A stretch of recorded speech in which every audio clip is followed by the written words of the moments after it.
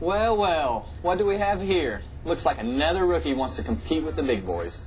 That's right, you better keep your eyes open out there because you'll see me going all day long. In my rearview mirror, maybe. We'll see about that. Any words of wisdom, Hotshot?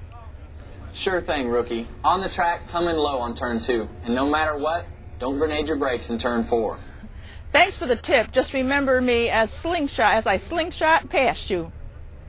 The car you're driving is tight. I'll give you that. I know your boys and your crew, and they won't let you down. I wish my car at home performed half as well, because performance is my middle name. Well, my recommendation is avoid gunk. Help keep your other car running at its best. Use Shell gasolines to stop gunky deposits from forming on your intake valves and fuel injectors. A clean engine can get optimum performance, kind of like if I were behind a wheel. Got it. Shell can help stop engine gunk. Anything else? Yeah, one last thing. Look for my number 29 Shell car in the winner's circle. That's where Richard Childress and I like to hang out after each race.